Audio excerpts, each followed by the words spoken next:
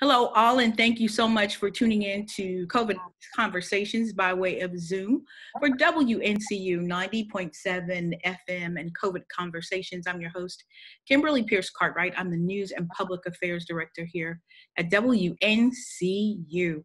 And I have the good pleasure of having as my guest today representatives from the Community Health Coalition in Durham, North Carolina. We'll be talking this evening to Dr. Darius Russell, the Interim Director of Community Health Coalition.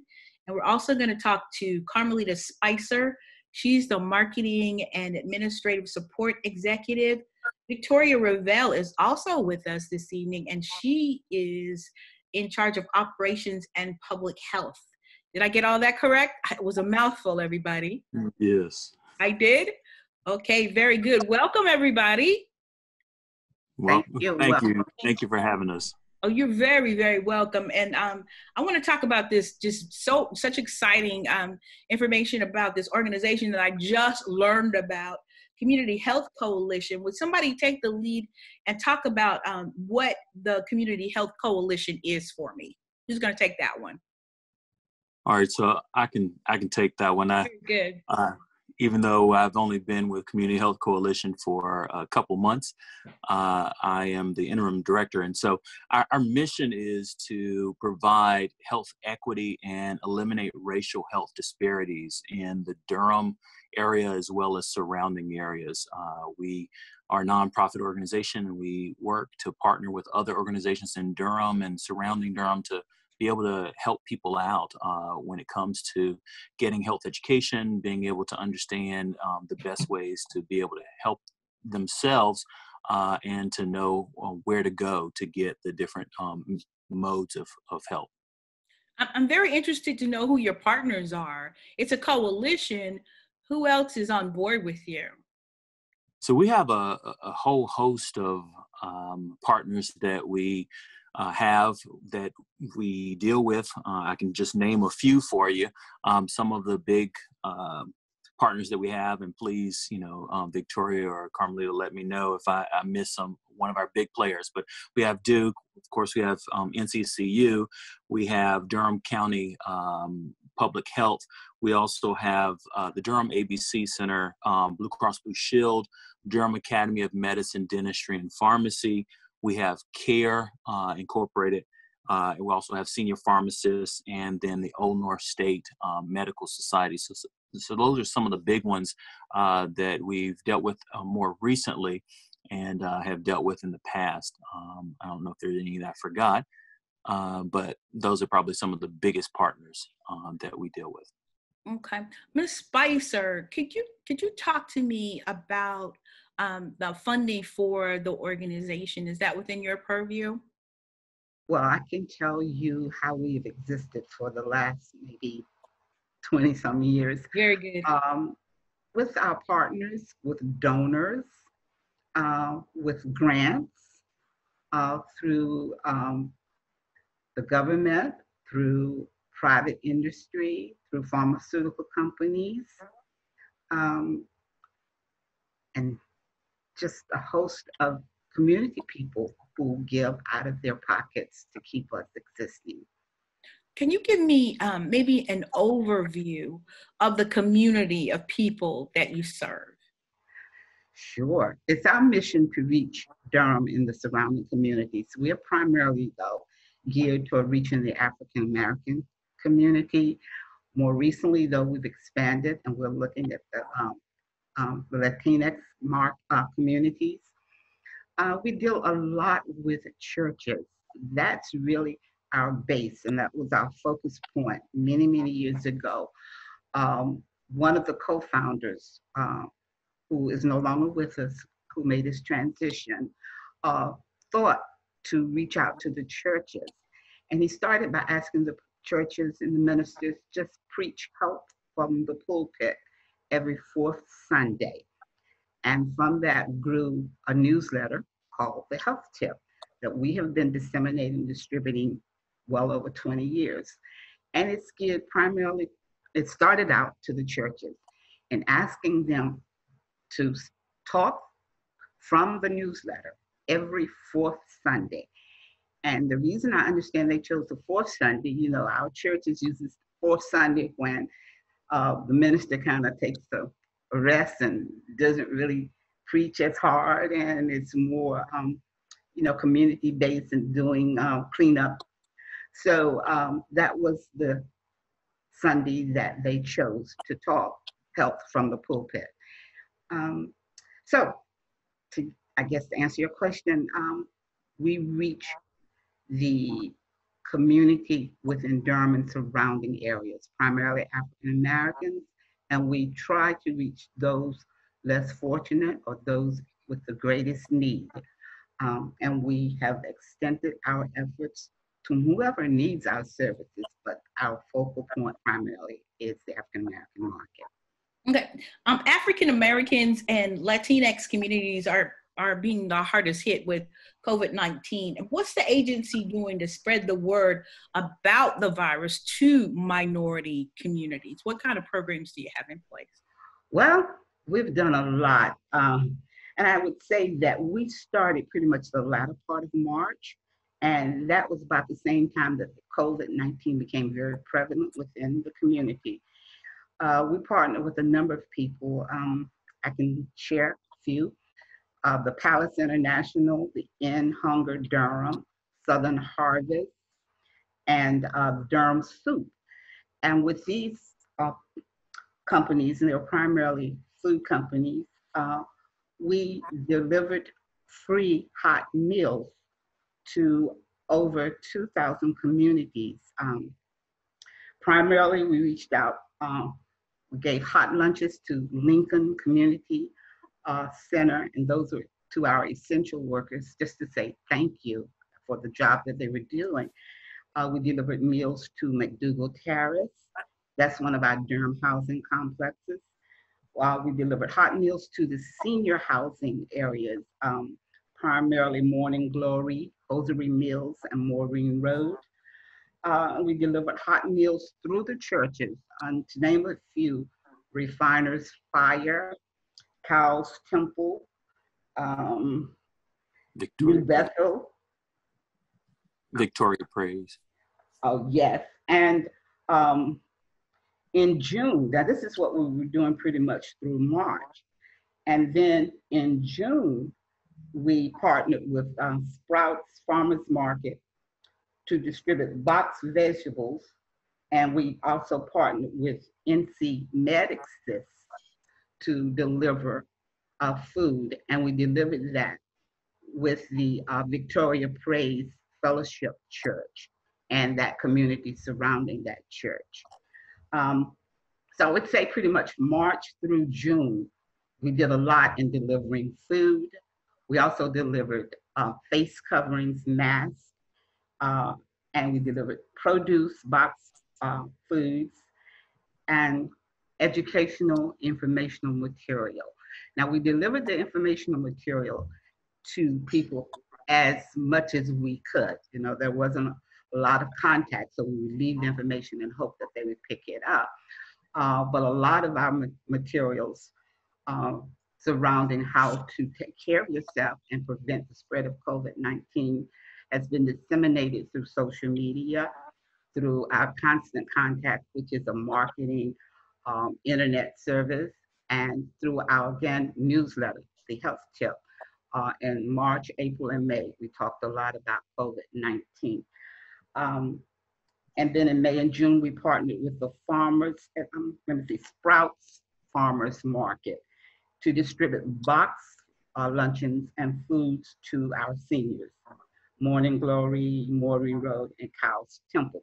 So pretty much starting in March, throughout March, April, May, and June, we've been reaching out to the community as best we could with care, love, and more importantly, information that will help them survive COVID-19. And then the last part of June, we've been excited about actually partnering with the Durham Academy of Medicine, Dentistry, and Pharmacy. And Victoria can tell us much more about what we did in that area. But those were some of our outreach programs and initiatives that we have been doing since March. Yeah, I'm sure that it's very much appreciated. And I want Ms. Revelle to jump in and talk about specifically the drive that you had to make sure that people had COVID-19 tests available. And so that's gone by, but I saw it on the local news. So you guys are really making a tremendous impact in the community. So if you don't mind sharing, Ms. Revelle, with us. Thank you so much, Kimberly. And yes, this particular COVID-19 testing event that Carmelita was referring to was implemented by the Durham Academy of Medicine, Dentistry, and Pharmacy, along with the Community Health Coalition and in partnership with the Old North State Medical Society.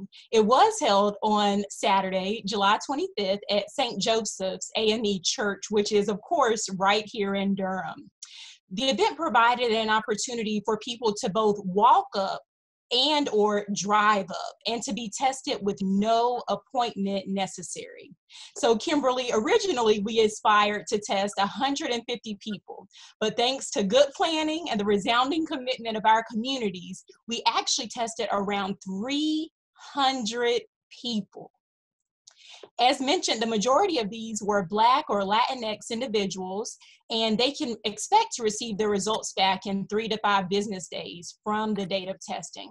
But you can imagine, Kimberly, as a public health program manager and operations manager, it did my heart good to see that we had planned appropriately, and we were actually able to test around 300 people. And I guess, Kimberly, at the end of the day, we can really think about what the Centers for Disease Control and Prevention tells us regarding the social determinants of health, which are the conditions and the places where people live, learn, work, and play. And we know that they affect and really impact a wide range of risk and health outcomes. And all of these conditions, really, we can see them at work in our Durham community. So I think that this particular testing event that we had a really, really dynamic opportunity to consider those social determinants of health and to plan accordingly. And Kimberly, I'll give you one example of that. We had our testing event originally planned to start at 9 a.m. However, people arrived in their cars at 5 a.m. In addition to that, Kimberly, we noticed that we had a plethora of people to come, not just one to a car, but 2 or 3 or 4 to a car. So that told us many things. The first of which I would say is that we got the word out, Kimberly, through our trusted partners, through our gatekeepers, and all of those in the community who we knew would be able to reach the very people that we desired to serve. The second part is that we ensured that no pre-registration was necessary. So that helped us to eliminate that barrier when it comes to people having internet or the internet not working for folks within our community. The third is that the event was absolutely free, Kimberly. So no one had to worry about paying to have this particular test done. So we really did our best to ensure that we were considering the social determinants of health, and we were making it as easy as possible for people to be able to have access to this particular testing event. And we did. We had a plethora of great partners who played a vital role in making this a huge success. The first of which, of course, would definitely be St. Joseph's AME Church, the pastor, Dr. Coleman, Mr. Bailey, all of which did a phenomenal job in helping us to make this a success. In addition, Lincoln Community Health Center, our students from Duke and UNC all participated. So we are extremely grateful, Kimberly, and we acknowledge that with them we were able to pull this off in a way that we could be proud of and in a way that our community could be proud of as well. Very good. Excellent. And Dr. Russell, I want you to talk about other services that you provide. Not only are you involved in getting information out about COVID and testing for COVID, but there are a lot of other maladies that you're concerned about as well, and disparities in how people of low means are served in the medical community. Right. And thank you so much, Kimberly. Yeah, so I know that Ms. Spicer alluded to a few of those earlier in just talking about getting fresh produce to some of the communities that have lower income and being not having as much of an access to having fresh produce. So that's one thing that we try to do and help to get people to be able to have food that that's a lot easier for their health and a lot better for their health, excuse me, and something that will help them in the long run, as well as just even being able to have a hot meal. And that's another thing that we have helped as well through COVID, but just in general to be able to help people. But something over that we do as well is we go into the different places like Hosier Mill and some of the other places to be able to do health education, where we do talks on whether it be diabetes or whether it be hypertension or cardiovascular health, many different aspects of being able to know how to take care of themselves. And we do things like blood pressure checks. We have a nurse who has worked really closely with us for many, many years. And she has some other nurses that work with her, and they go out into these communities, and they've given out glucometers to be able to help and teach people how to test their blood sugar. We have a pharmacist who's volunteered many times to be able to help with telehealth, to be able to call people up and follow up to make sure that, you know, how their blood pressure is going. We talked earlier, Ms. Spicer talked about MedAssist and making sure that people are getting medication who might not have access or the means to be able to pay for medications themselves. So there are a lot of different things, and I'm sure I'm missing a lot of other things that we have done and that we continue to do. But we're hoping to be able to continue growing. And I feel like things are really starting to happen in a greater way, where we're partnering a little more to be able to do other activities to get not just, like you said, the health education to people, but being able to help them really in their health and help them to take an added interest in their health and educating them the best way that we can. This is so exciting. Thank you guys for coming in to talk to us about Community Health Coalition today. Well, thank you. So exciting. My guests today, Dr. Darius Russell, Victoria Revelle, and Carmelita Spicer. We appreciate you. And audience, we appreciate you for tuning in as well. I'm Kimberly Pierce Cartwright. Until next time. Thanks.